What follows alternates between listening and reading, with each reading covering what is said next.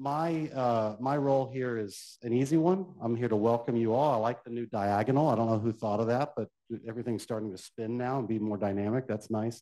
And then I think the real introduction is going to now come from Laia Selma. So thank you, Laia, for introducing. And let's give a round of applause.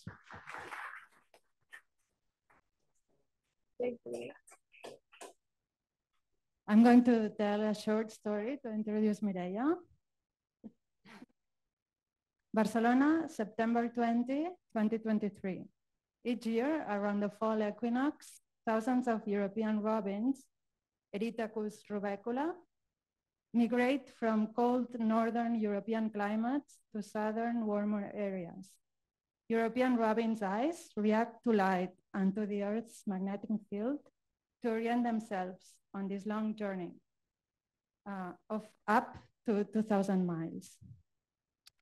The recently arrived European robin is comfortable among humans and loud environments.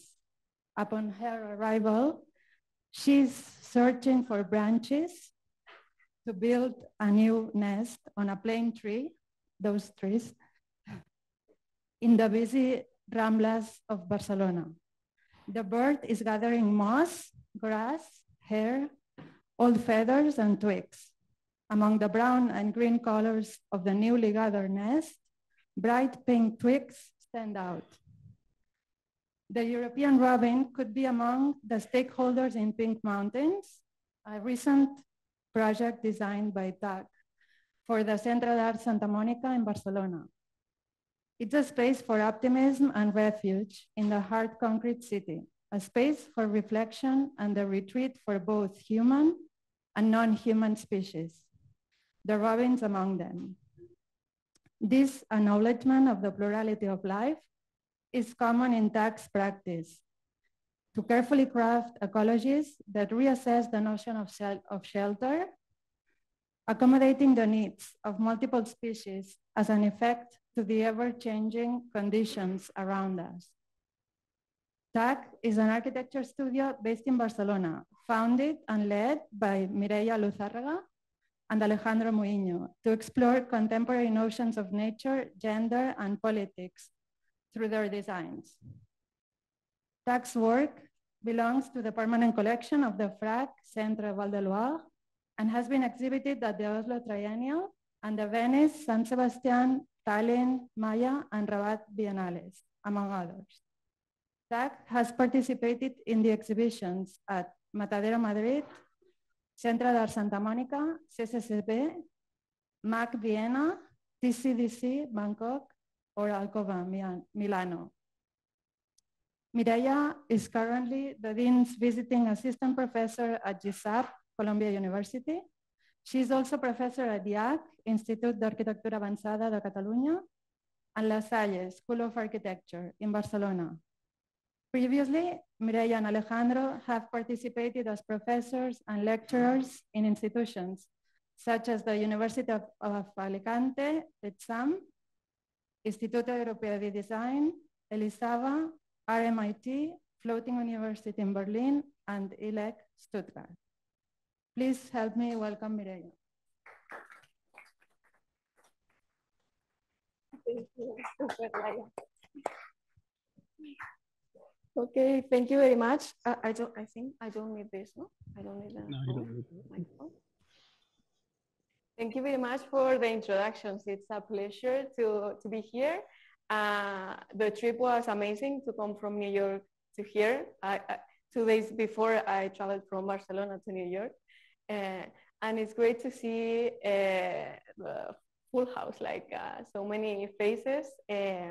So yeah, thank you very much. And thank you, Laia, for the introduction, because yeah, we haven't spoke about what this project was about, but Laia made it all this story out.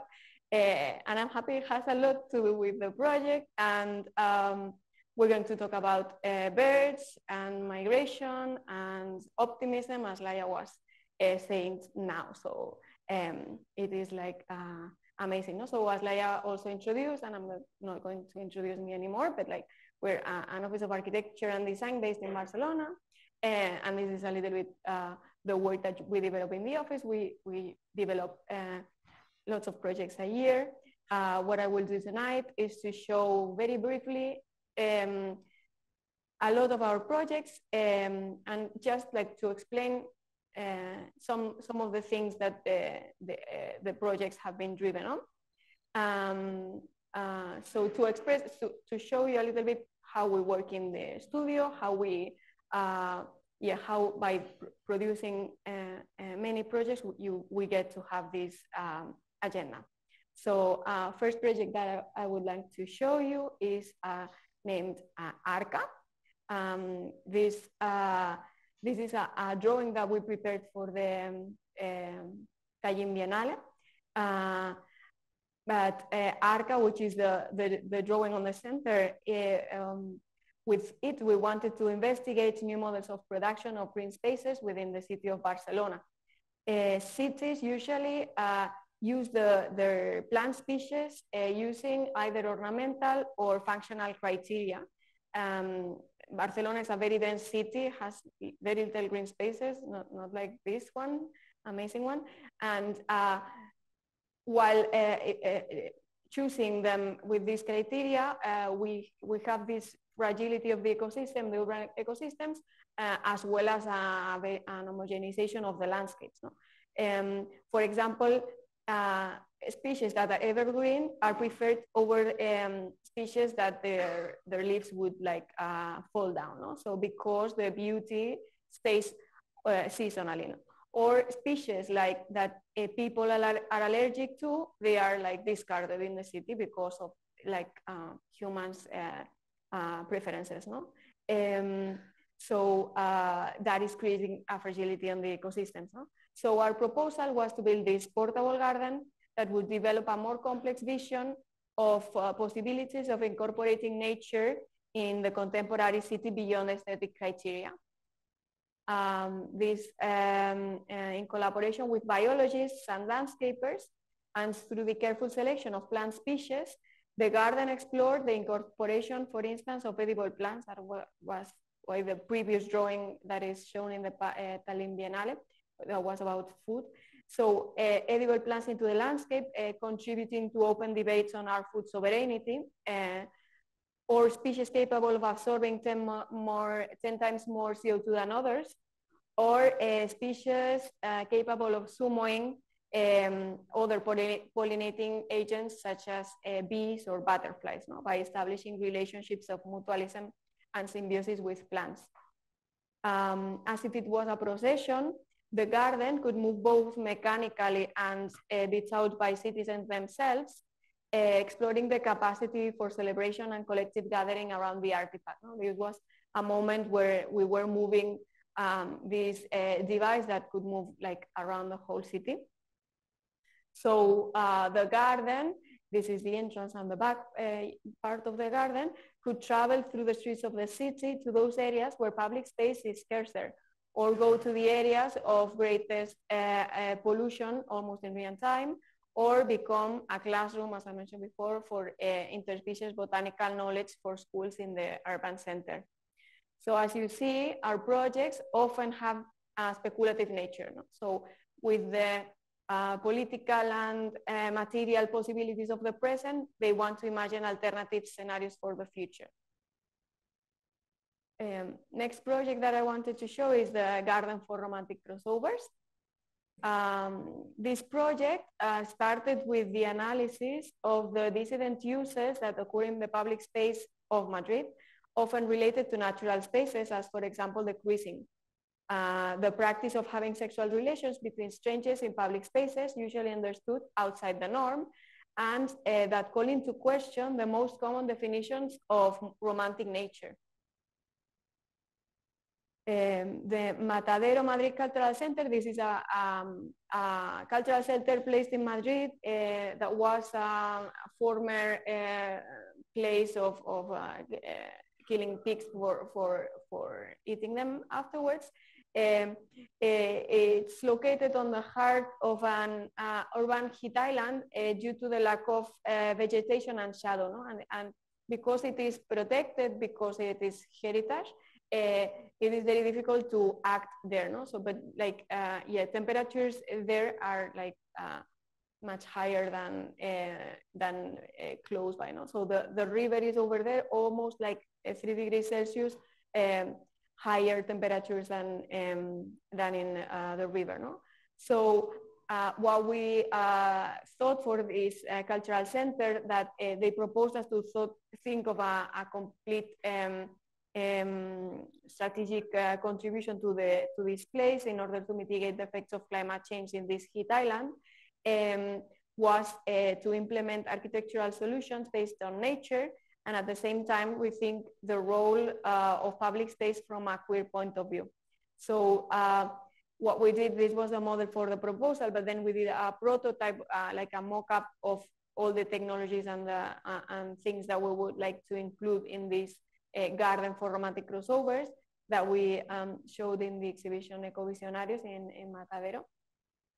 So the garden for romantic crossovers links humans, vegetation, and technology in an infrastructural garden of post-natural coexistence that promotes both constructive and environmental strategies that go beyond the traditional discourses associated with ecology.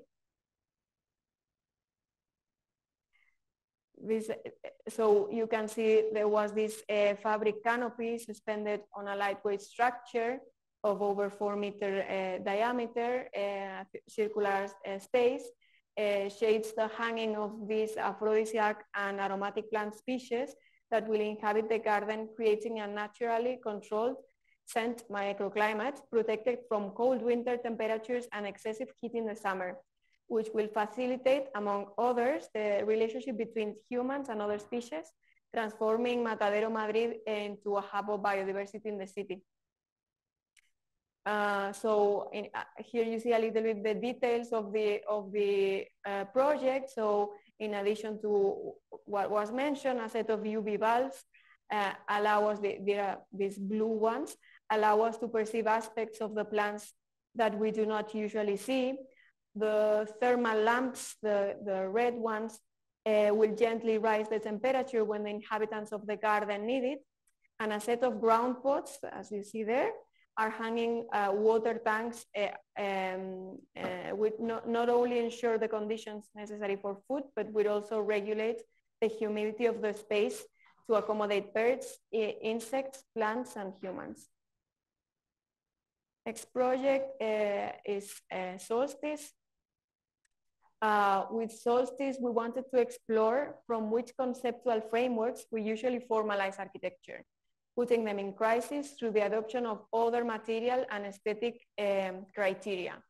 In this case, exploring if we could start from a non-human model to develop a small pavilion in this case. So for us, this is one of our projects. It was one of our initial projects where we consciously proposed developing the project from the assembly of a multitude of materials from very different origins, turning the project from the beginning in an open laboratory for the exploration of new narratives, both technical and aesthetic, something which has become fundamental in our work.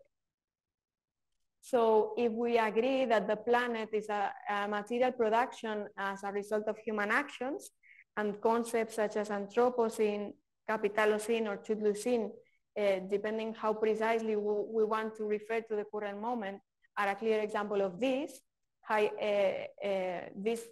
All these concepts highlight the modern gap that continues to work with binomials such as human, not human, man, woman, object, subject, etc. So in this way, the pavilion is an opportunity to work with shapes and materials that are not usually used in architecture. Flowers, branches, or stones collected in situ share importance with other materials such as plastics, scraps, or even garbage to configure the space, also collected in situ. So a wooden structure assembled by 16 vertical sections and 4 horizontal sections milled with a CNC machine supports this 6-centimeter golden roof and a white foam interior roof that you see here, the white foam interior roof. And as transition elements between the interior and the exterior, there are 16 capitals worked with the origami technique, and to protect the interior from the prevailing wind, there is an exterior curtain made of woven nylon threads. Next project is in transit, shelter for migrant species. We are all very familiar with the concept of climate refugee, which is this, it is like a new political figure that it's going to get bigger and bigger over the next years, no?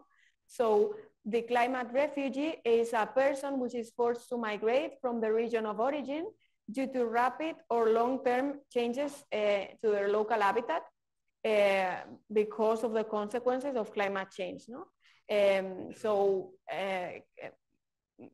People that are suffering droughts, desertification, rising of sea levels are now forced to migrate, but in the future they are going to be forced to migrate even more, no?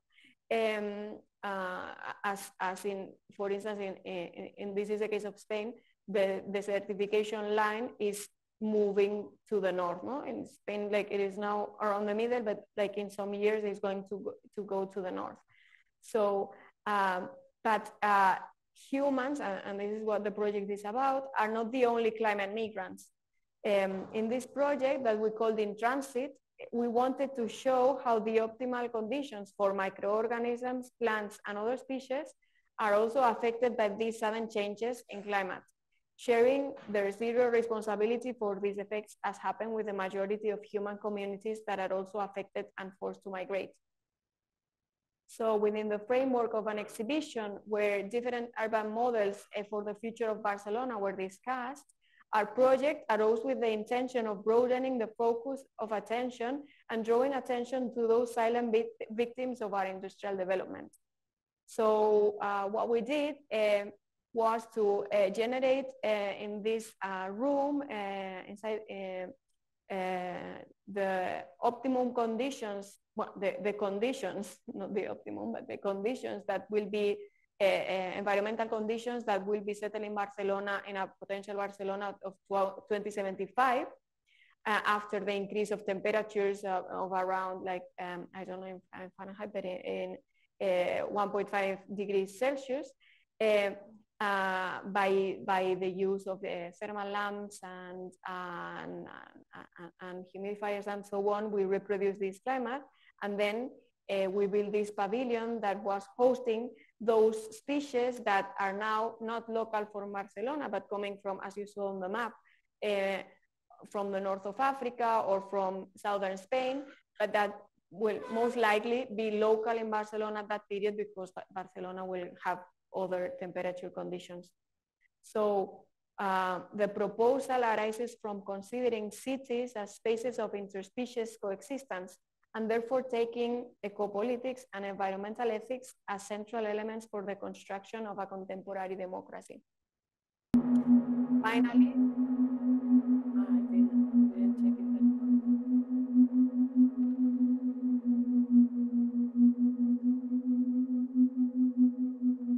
well, I don't know if you listen to the sound, but we also collaborated with a composer to develop specific music based on non-human comfort requirements, so that the visitor's experience was totally immersive. We learned that, probably you know also, no, that plants are like vulnerable to sound, no? So they behave differently depending on the sounds that they listen. For instance, in the Netherlands, in the greenhouses, in the very like intense greenhousing, they play jazz because that stimulates the plants to grow faster, putting them a little bit into stress. What we tried to do with this composer was to compose the sounds that make them be happier and calm and so on, no? So next project is called Dome de Cohabitation. This is for the first biennial of feminist art and architecture at the FRAC Museum in Orleans. FRAC Center is a museum of architecture that hosts the third collection of architecture in the world after the MoMA and the Pompidou. And they are based in Orleans, but for this biennale, they wanted us to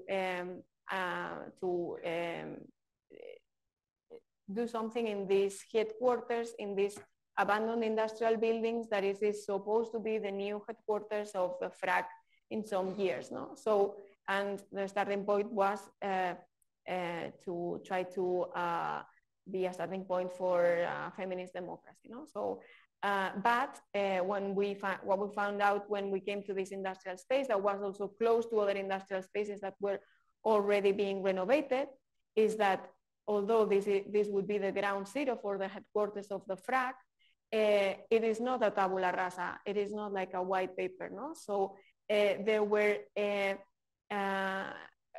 for us in this the starting point of the project was to understand that this place was already crossed by a multiplicity of agents before it had ever been chosen as a place for its implementation. So insects, plants, soil, and environmental conditions have been established certain relationships already that are worth taking into account when designing any type of architecture that comes next. No?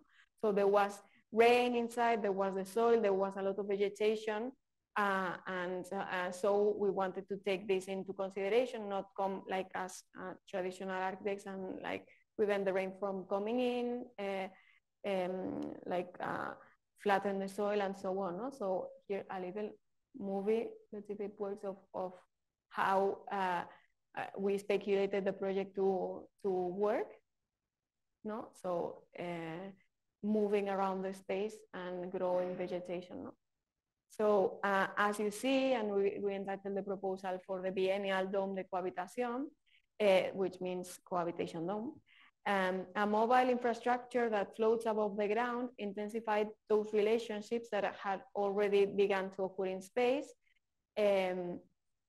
through a whole set of lights, ventilations, and irradiation technologies typical from the most technological greenhouses would continue stimulating this relationship and this ecosystem that had already happened there and try to make it grow. No? So what we intended with this project was to explore the imaginaries of a society based on affection, which puts itself in the place of the weak, both human and non-human, based on cooperation instead of competition, and on symbiosis instead of extractivism. This was an image of the dome at night with the rain that still came in the headquarters.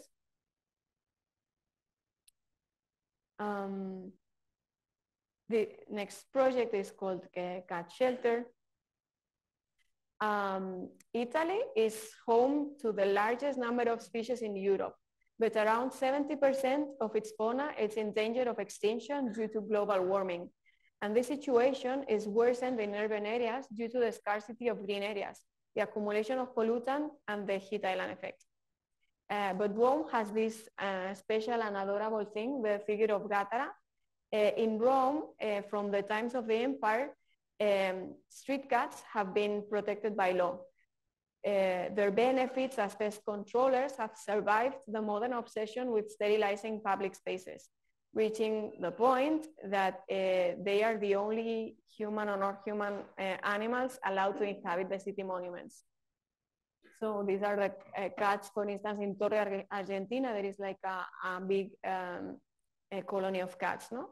So by law, from the empire, as I said before, if a colony of cats is detected in any corner of the city, if 2 or more than 2 cats are detected somewhere in the city, the municipality is forced to protect their habitat wherever they are and to feed them and to make them feel comfortable instead of picking them out. I think there are like more than 120,000 cats, street cats in Rome. Like more than 60% of the cats are street cats instead of living in houses. So in addition, the cats are helped by these ordinary but organized citizens who feed and care of them. They have established this network of affection, of care, and they are called gattaras. So after some studies, you see there the plan of Rome. We were detecting all the different colonies that are cataloged in the city center of Rome. we chose that one in Ignacio Silone near Ostia Station, and then there we established our cat shelter. The project speculated on a community for cats through a special and non-anthropocentric architecture. Neither the materials, nor the form, nor the spaces were designed for human use, although they occupied part of the public space. This is the shelter while we were fabricating it at the office. Our project investigated this situation and pointed to the emergency of thinking about public space, not only prioritizing human needs, but also taking into account other species that inhabit the city and establish with us and other non-humans all kinds of mutually beneficial relationships. And this was Alfredo, our neighbor, that was testing the shelter all the time and playing with the things. No? So with Alfredo, we decided the materials, no, the fur that make him feel cozy, the color that he felt attracted to, the chains that he could play with, the food, and so on. The ramps, he didn't like them very much, but I was. Next project is called Pin Mountains. It's the same project that Laia was speculating with before, and she was not far away from it. We also were doing another kind of research for this project, and also like opening a kind of a discussion there. No? So the recent history of Spain has a very special relationship with the Argentinian parrot. In the 80s, it became popular as a pet in the Spanish homes. It was very difficult for a boy or a girl not to end up having one of these specimens during their childhood. But as its name indicates, the Argentinian parrot is not originally from Spain, nor even from the Mediterranean coast, but of course from Argentina. So through lots of advertisements, due to their striking colors, their affection skills, thousands of these specimens were imported to Spain during the 80s and the 90s. As a consequence of this forced migration, and due to the lack of compassion of the owners who ended up abandoning their pets when they got tired of them, the Argentinian parrot has become one of the most numerous plagues and source of social problems in Spain today.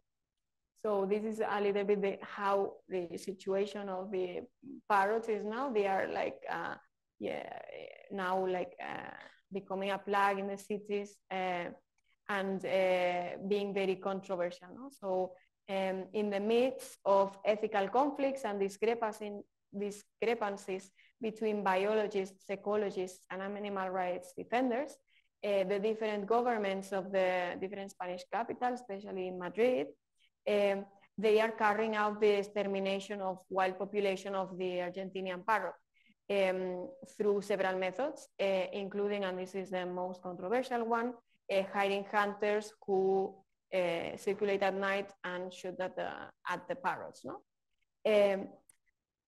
What we find very interesting, because like there's like many of these situations going on many places, and now I don't know if you're familiar, in New York there is this lanternflies that everybody's killing also because they come from Asia, and they said people should kill them. So the most curious thing is analyzing the causes of this supposed invasion, but also the reasons for the extermination. No?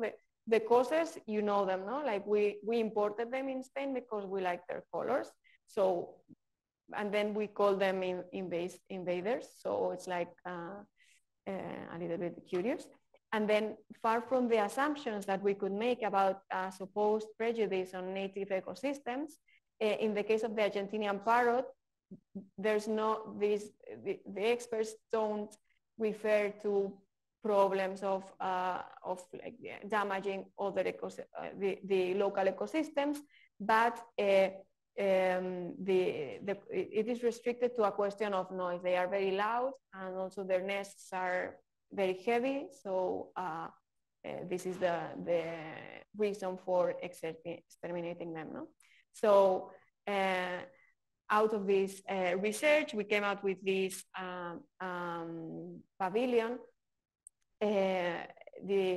So in Las Ramblas, as Elia was saying, Las Ramblas is a very touristic place in Barcelona. So, and this is the Center for Art Santa Monica located in Las Ramblas, and this is the terrace on top of them. So like the Argentinian parrot, 15 other species of birds nest around Las Ramblas, where 200,000 people circulate every summer day. In this case, they asked us for the construction of a climate shelter in this area of Barcelona, in the Center of Arts, because summer in Barcelona is like a very hard period of time. So they wanted us to try to use this terrace and try to give some shadow to this terrace. And also the director wanted very much, because Las Ramblas is this super touristic space that is very much based on consumption. So it's not that much a public space, because you cannot walk there if you don't consume or you don't pay. So he wanted us to build this climate shelter free for anyone that would like to come in. But we proposed, in addition to that, a project where coexistence with birds, including the Argentinian parrot, would be one of its most characteristic elements. So we installed in the coronation these huge bird houses, but what we really, the real aim of the installation was that we installed also these pink painted, artificially pink painted little branches as a covering materials. So to try to collaborate with the birds of Las Ramblas and give them like building elements to build their nests. No? So we were like dreaming that to see around Las Ramblas all these birds picking up their branches in order to have this set of queer nests around the city of Barcelona and around Las Ramblas. In the interior, we also installed this central garden that would also contribute to reduce the temperatures through humidity exchange, and this perimetral bench would invite you to sit. No? And of course, because the terrace is not on the ground floor, we need to be very like to have a little bit of impact from La Rambla, so that people would have the intention to join this like climate shelter. Okay, so this block of projects that I have just shown you are projects that we usually develop either, as you saw, in a public space or for cultural institutions, and always like trying to, as I said on the first project, with the material and political possibilities of the present, try to envision possible futures related to other species, also always having in mind climate change. Now I'm going to show you a couple of other projects, of two projects that have like a complete different program. We've entitled it Domesticities in the New Global Climate Regime, because they are domestic spaces. So these are two recent projects with a very radically program from the ones that you saw before. No? First of all is the Day After House. I'm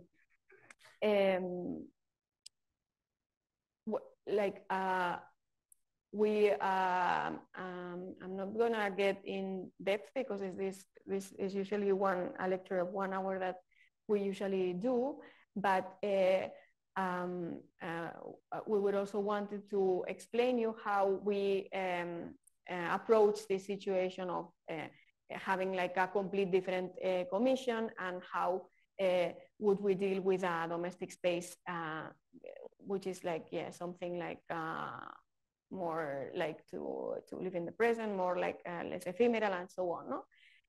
But like with these reference images that I may come a little bit later, what we did was to analyze the history of each of the types of spaces and functional organization of a current prototypical middle class home in the West. No? We tried to find out at what time and in what way the different parts of the house had crystallized into the form and materiality it has today. No? More or less, the houses where you live in and the houses where I live in Western culture are more or less organized the same, like smaller or bigger, but the same. No? So we went through the whole history of like of the kitchens, of the bathrooms, of the hallways, etc., in order to understand the political reasons that had led to that configuration, and from then on, try to dismantle them if necessary. No? So you can see there, for instance, first slide is a Swiss stove. No? So we were very much reflecting on how there was some point of the history where we started heating and cooling our spaces based on fossil fuels. But before that, we were reviewing the history of passive and active ways of heating and cooling houses other than based on fossil fuel energies. No? So that is something that we think we have to rethink and we have to revisit, especially in these times where the crisis of oil is going to, we're running out of these resources. No? Next one, I don't know. No. Next one is this like bath moment, no? Where we notice like how little by little, like how our baths are starting to be on the most and the darkest and less ventilated parts of the homes, and usually they are smaller.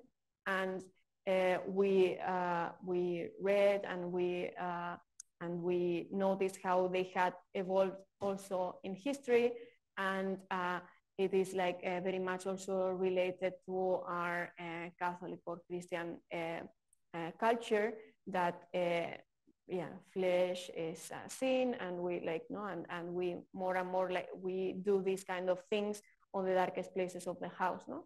Then this other one is we were reflecting also on ornament, no? On how modernism has banned ornament, no? And what are the reasons that led us to that, no? And who was there when modernism started, and who was not there represented, no? And how sometimes minor works were works like that were traditionally assigned to women, or how all these like manifestos were very much strengthening the power of some collectivities and weaknessing the rest. No? Or we went also through the kitchens, and we came out with the Frankfurt kitchen, which is the it is from a century ago, 1922, I think.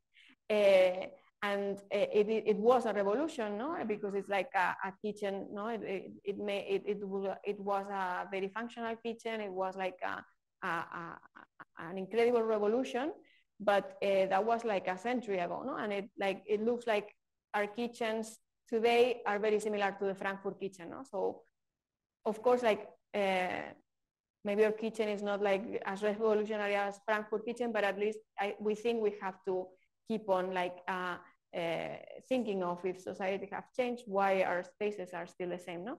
Or this other one, this green one is the Swiss, the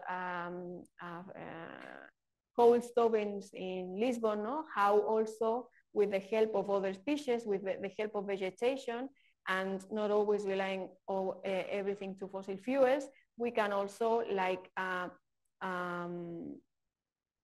control our temperatures, no? Or cool or make higher temperatures, no? Or also these kind of images, no, of in this case the birth of Jesus, no, on how also before modernism our relationships with other species were many times mutualistic, no? When you having a relationship with other species, it can be it can cause a negative effect, no? When you two predators competing, both of them are going to lose, no? Other ones are positive neutral, like for instance a parasite is like feeding getting food, but you are getting or no, positive negative, no?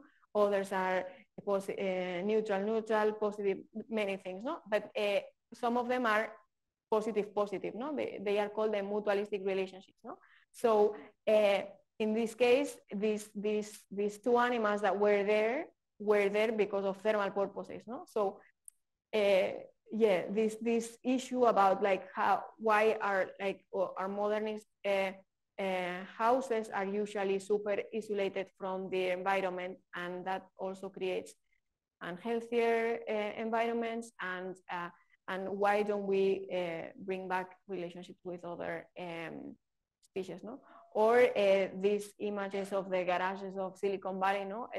Also thinking on these spaces that have not very much like they are like very neutral, like they have like no program assigned. They are spaces that you cannot tell if this is a garage or somewhere where a band is playing or something else. We were also very attracted to them.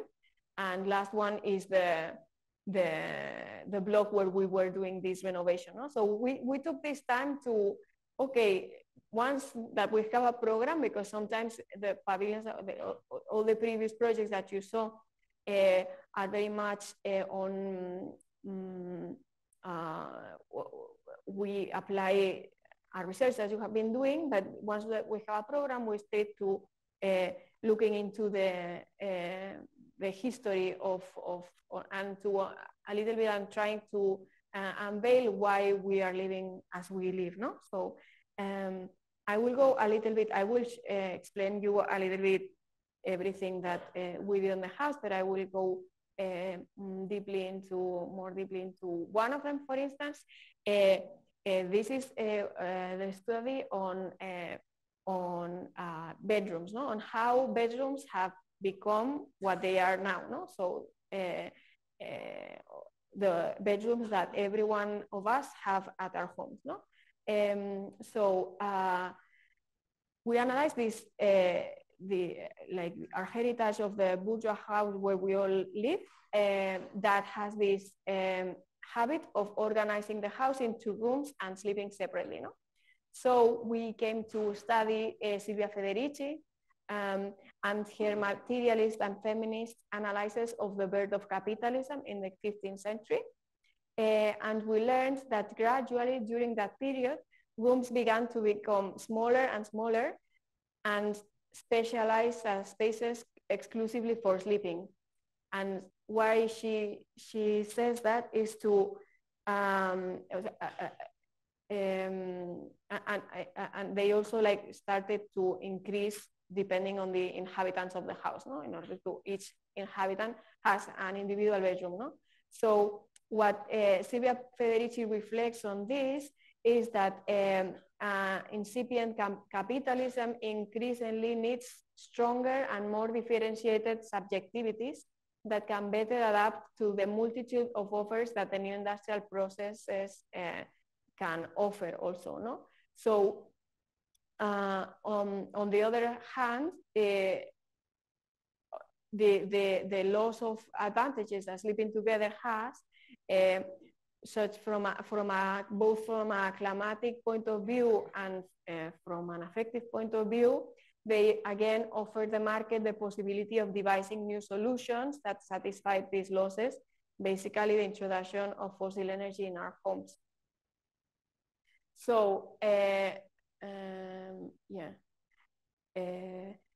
sorry. If we look at this engraving of the 16th century of Giovanni Stradano, we see the way of inhabiting the rooms in that period that is very different from the current one. No? So what you see is what they call an alcove, like it's like a room with a multiplicity of furnitures where people are doing like several things. No, from sleeping, we can tell that this is a bed, someone is going to sleep there, to working, to gathering, to preparing food, and so on. No? So, so that was what they looked like before, and then they came into this. No? So you see there at the left the original version of the house, and then at the right you see the renovated house. No? So first you see that there is this it is like a configuration based on corridors and bedrooms, similar to every house where we live in, and the spaces have no ventilation, no cross ventilation. No, every space has a ventilation, but not cross ventilation. Of course, the bathrooms have no ventilation, have no natural light, are small and full of many things.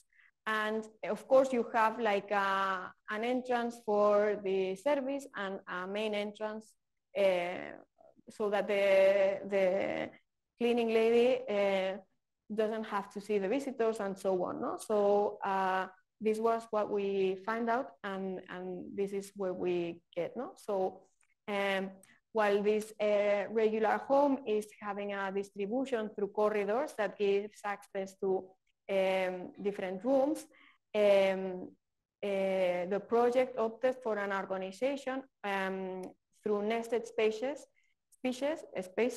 that retain the heat in the central part of the house, where it was the only room in the house. We wanted this house not to depend on fossil fuel energies. So what we did, as you see more in this drawing, is that the house, in this blue part, we left it like exterior. We took away the windows and we call it the summer house, because it's somewhere where that is like having a very soft temperature during summer. And then we built a house, a box, which we call the winter house, that is super well insulated. And then still a more interior box that has more insulation and that can generate like more, can be warmer, so to be the bedroom. No? So with the help of this configuration of space, of nested spaces, and the human heat, because we are like also like stoves, we are emitting heat all the time, we could nest these programs in the different temperature requirements. No? So the advantages of sleeping together are innumerable, both for climate and energy saving reasons, and to strengthen emotional ties. So the project chooses to build, of course, the client agreed with it, wanted it, to build a single communal bedroom, regardless of the number of inhabitants of the house. A large, long, and spatially complex bedroom that incorporates different strata allows different forms of relationship between the inhabitants. This is the bedroom. So you also can see in here what we call the winter house. So we did the effort on, we were working with very low carbon embedded materials, such as wood and cork, that would have a lot of inertia in order to keep the heat inside of the house. So in winter, we wouldn't need fossil fuels to heat up our house. It is like naturally heated. And this was the winter house and the communal bedroom. But in the summer house, we left, like, we took away the windows, we left the space as it was. Also, like, as a statement, we decided to just build over 50% of the house, because the summer house, we decided not to build on top of them. Like that, we save 50% of the budget, but like that, we also save 50% of the emissions. No, best way to be ecologic is not to build. No, so we also included this vegetation in the summer house, so to also during summer the temperatures would be lower. And here you can see, for instance, from the entrance, you can see, like, because the room is elevated, you can see the kitchen. We also, like, the bedroom, we added this ornament, these stones that were also working as counterweights. And for instance, one thing was what we reflected about the kitchen, because as you saw, the previous configuration of the house had the kitchen was just accessible for the cleaning lady, or for the it was not accessible to everyone. So what we thought was, we will introduce the kitchen on the very central part of the house. You can see it from everywhere in the house, so to invite people, regardless of their gender, to take part on the kitchen. And more than that, we try to, instead of like traditionally kitchens, we have it at this height, 90 centimeters, so to be comfortable while cooking. But in this case, this kitchen would become a dining table, as you've seen here, no? As you've seen here, or a table for a desk, or a table for playing, and so on, so that it became even like more incorporated in the day life of the house. And of course, all those items that need to be for functional reasons, higher for cooking and preparing meal and so on, would be lifted with these legs, no? And for the bathroom, we also were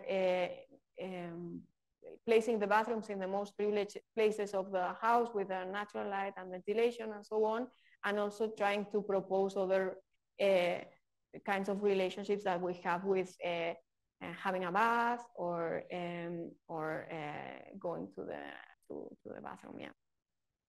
And last project that I very quickly that I wanted to show you, because I'm already almost out of time, is the 10K house. This project is again a domestic space, very much has to do with the previous one, but in this case we added another layer.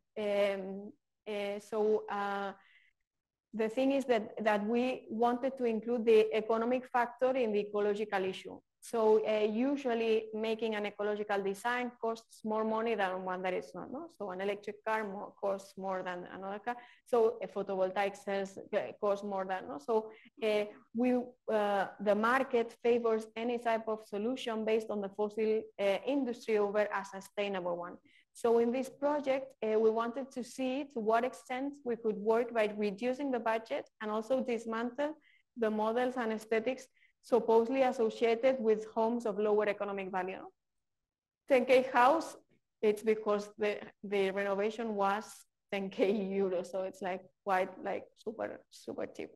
So first thing that we did was, okay, how are we going to subject the materials used in the day after house, in the house that I showed you before, to an economic analysis based on 3 parameters: incorporated carbon, economy, and aesthetic importance. No? So all these elements, the walls, the building, the electric installation, water installation, all those we try to compare them like in these parameters, and either keep them for the other renovation or try to find another more economic solutions that would also be low carbon embedded and also performing aesthetically. No? So out of that, our conclusions was this 10K manifesto that I will explain you with photos.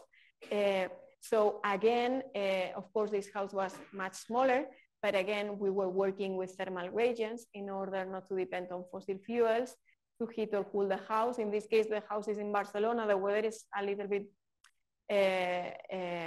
easier in Barcelona not to heat and cool artificially. So, but we also work with these thermal gradients. Second point of the manifesto is the elevation of the built elements of the house, allowing like that the free passage of installations, the water and electricity without the need to make holes or grooves on the wall, like that, reducing the number of industrial experts that we have to call. No? Third one is the reduction of the material palette to the maximum. So to keep the parameters of cost, energy efficient and structural performance as balanced as possible. So we mainly work with MDF, which is super like, of course, yeah, the other house was worked with pine wood, which is like nicer, but it is like 3 times more expensive than the MDF. So in this case, we decided to work with MDF and wool. I will go through the wool afterwards. Then the elimination of new coatings, saving both in the purchase of new materials and in execution times. No? So we decided not to paint the walls. That is something that the client can do any other time, but saving money for other things that we thought were more important, and then paintings, he can do it. And of course, the floor, we kept the floor as it was, but then in some places that was not possible because there was previously a wall or there was the kitchen floor and so on, we added some concrete, also being like that ecological, no? Not to throwing away these kinds of materials. No? Another one that you can also see, it is a direct heritage of the previous house, is the hedonistic and playful visions of the bathroom and kitchen spaces that come to occupy the best parts of the house near to the facades. No? So you replace the bath and the kitchen there. And most important one is the self-construction. So this renovation was exclusively made out of dry assembly work. So like that, we could generate a set of like, we cut it with a CNC from the plans to the CNC to assembling both as together with the client.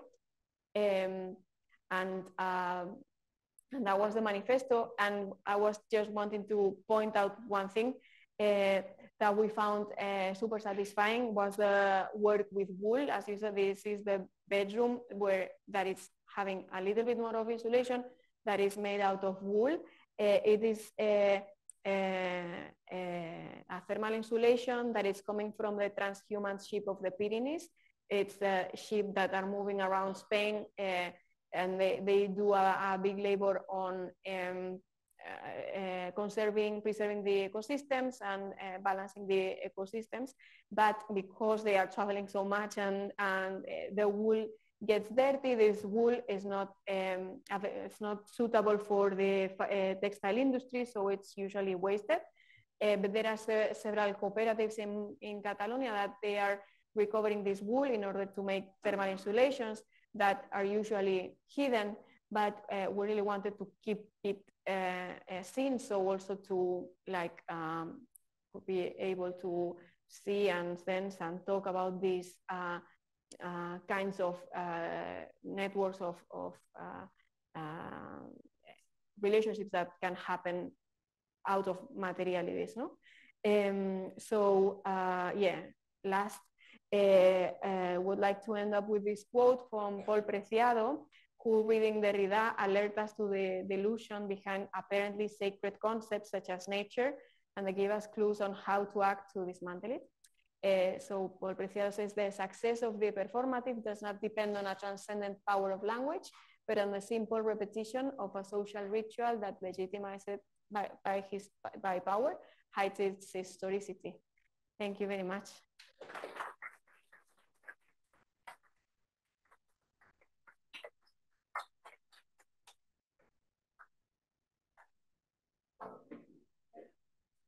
Thank you. I think this was super inspiring. I think this was really inspiring for the students. We're going to, I would like to ask you a question before we open up to the public.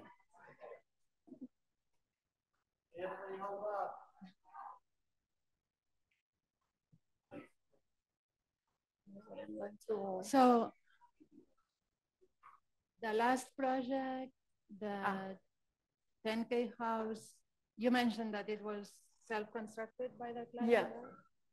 What's the process in the other projects, in the smaller ones? Like, what's the setup in your studio?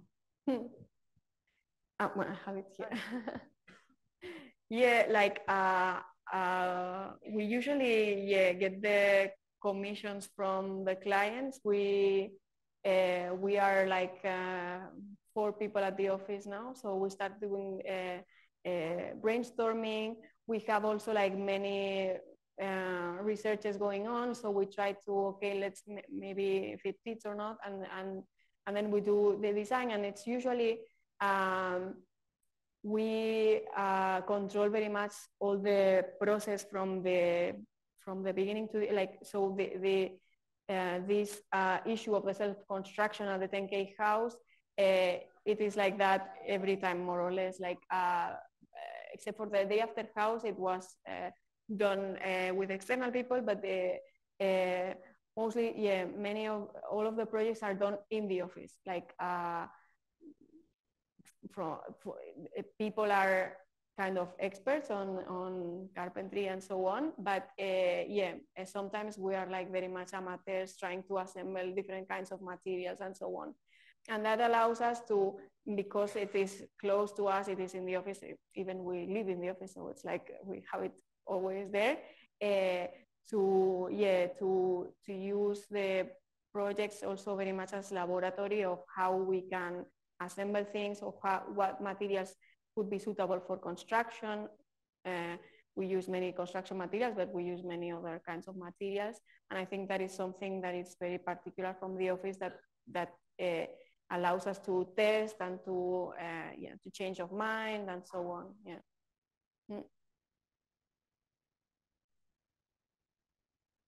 So are there questions?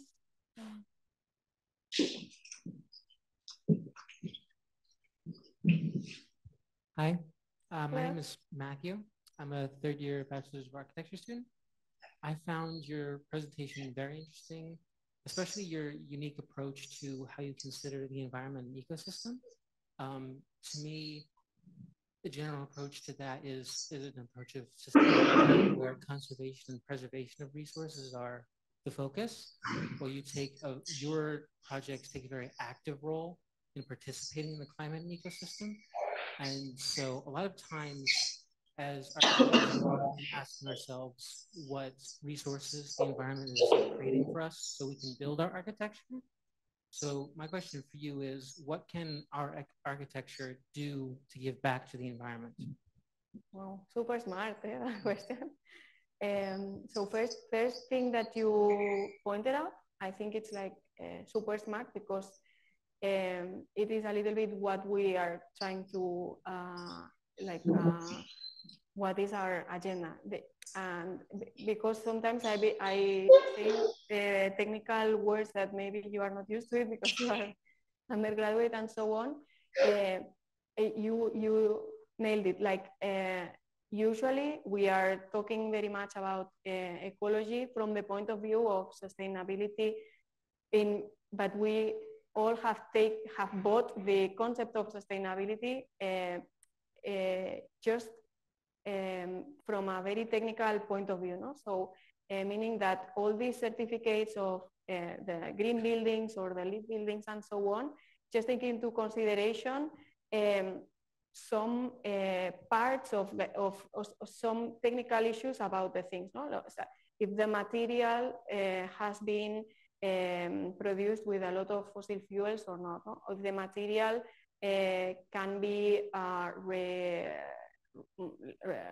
if it's a tree, no, it can be regenerated some days, years afterwards. Or if this material has, no, so we just take this technical factor, no. So, for instance, I just to put an example, no. So there is this, I don't know if you're familiar with it, this Masdar city by Norman Foster. It's like a city that has won all these kind of certificates, no. But for instance, but of course they use all the materials that have the best checks and so on. But but also because they needed to fill all these requirements of these certifications, like the LEED certificate, they needed to accomplish the works in a certain amount of time, and otherwise they won't be sustainable. That makes sense because the more time you are working, the more pollution. No? But what happens is because there was Ramadan at that period, they had to have the people working for 20 hours a day with no eating and so on. No? So is that sustainability? Probably not. No? So what we think is that ecology is not just this question. No? It's and what we also, with the last sentence that we said is that also, and when I talked about the Anthropocene and so on, nature is not just that thing that is separated from culture and that we have to protect, and that is just a background that you just grow some trees and that is okay. But nature is something that it doesn't exist anymore, because this concept of Anthropocene means that we are in this geological era where we are actively changing the metabolism of Earth. So nature doesn't exist anymore because every piece of nature is affected by us. Like even in the Galapagos, the more remote places in the world, it is, no? So if we are using it just as a background, instead of an active other material that we can use, we think that that is not the way, because that is going to lead you to this kind of practices like I told you in Masdar, or the fact of treating nature like that has many times, and that is the last sentence that I was reading about Paul Preciado, is that many times we justify things with nature that we are also over them. No? So the fact, for instance, that we justify that what is natural is a relationship between a man and a woman. No? So that is not true. That we all know that, no, but that has been no, and we have been historically made many kinds of affirmations like that we think we have to be over them. No, so what can we do? I think that was your question. Sorry. I think first of all, I think we have to think like that, no? And then of course I think we have to. Another thing that we think is that we have to start doing something collectively, so to stop this issue, no? And stop, like for instance, dividing the responsibility into all of us, no? So to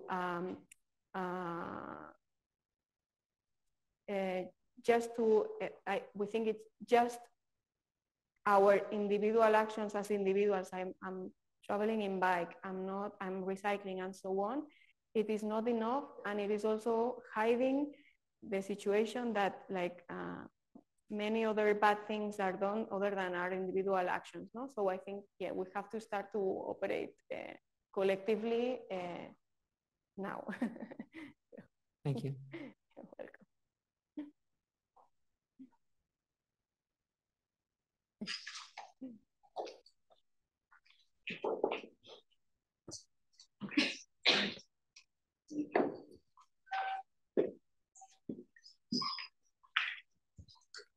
Thank you for your interesting presentation. I had Thank two questions. It's kind of like in the deviation from like the last question, but I'm always curious about the clients that you had for those two last projects. Cause for us as designers, we're always like, oh, we have some ideas, we're gonna work on them, we're gonna build them, but how much freedom did you have doing those two projects, and what's going on now after the project is done, and who are the clients?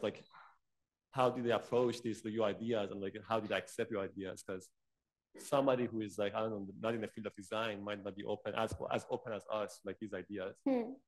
So how that affected your process of designing and making the projects? Thank you. Yeah, thank you. That is for the first set of projects, I think we have been super lucky because many people tell us, no, it's impossible to have such good clients, but it's like that. The thing is, I think because I think we started many times doing our own projects and building our own things and so on. So for instance, the project of Solstice, the Golden Dome was done by us, for us, because we were trying to do things. So I think after that, clients come to us because of the things that we do. So they are trusting a lot. No? And it's also for Biennale, so clients that usually in the cultural environment, they usually are more open, and they really give us a lot of freedom. For the clients of the houses, it's it is much more difficult, because it's even many people that are architects say that, okay, it's problematic to have a communal bedroom, it's problematic, many things, no? First client that we had on the day after house, it's it's a very close client, so it was very easy. It's my brother, so he has a baby, he wants to raise her like that. My sister-in-law is working for the NATO, so it's it was very easy with them. And then second one, he came because of the first one, no? So he's super committed to it, no? And we were lucky, no? Because you saw the kitchen of the 10K house is nothing, no? But he's a vegan, just eating peanuts, no? So it's it was so easy, and he's preserving the house. And we were okay, we're leaving, now paint it because it's going to be dust there. No, he wants it like that, he loves it like that. So we are very lucky. It's true that we have had also clients that ask us for a home, and we want to do this or more radical than this, no? So if they ask us for things that we don't that we don't believe that they are we had this experience of one client. We didn't like the approach to some things. We say, we tell him, we like you very much, we love you very much. We know great architects that will do a great work for you, but we are not going to do it, no? So, yeah.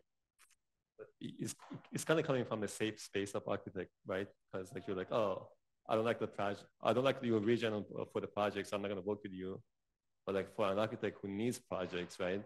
Or who wants to work with somebody who's a normal person, he wants a house.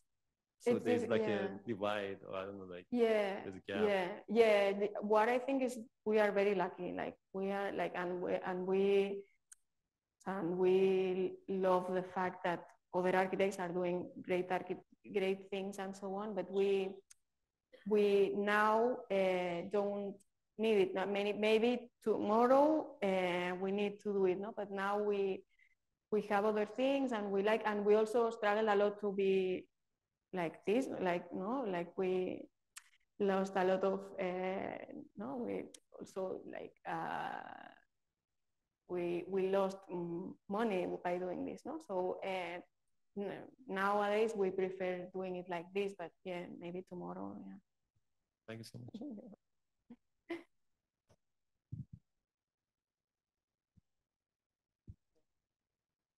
Thank you for your presentation. We know the best deal with the environment is the vernacular architecture. Yeah. Yeah, is that true?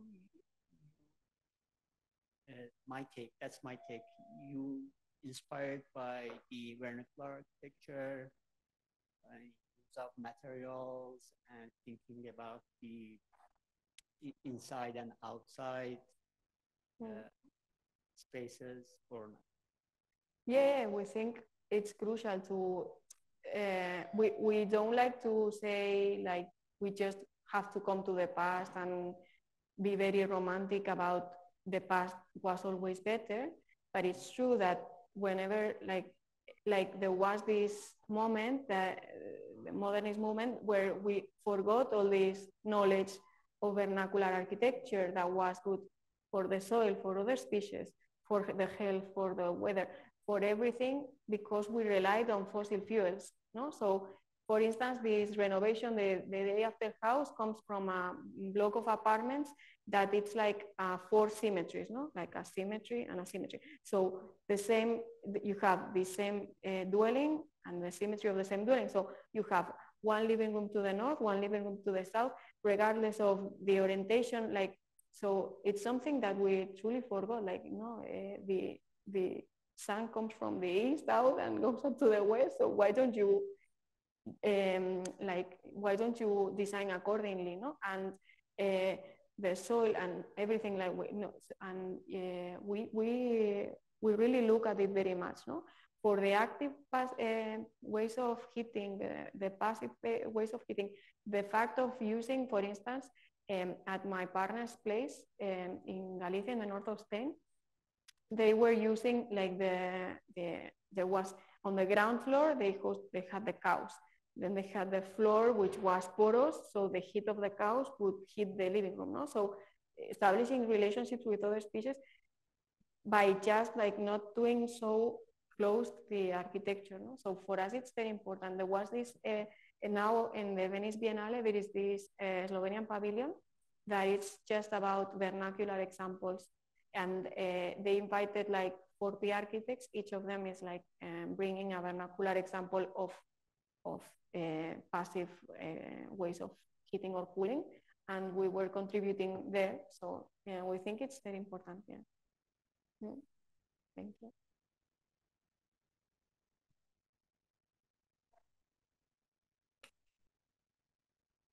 Well, thank you very much. Yeah. We'll continue. We'll follow your work.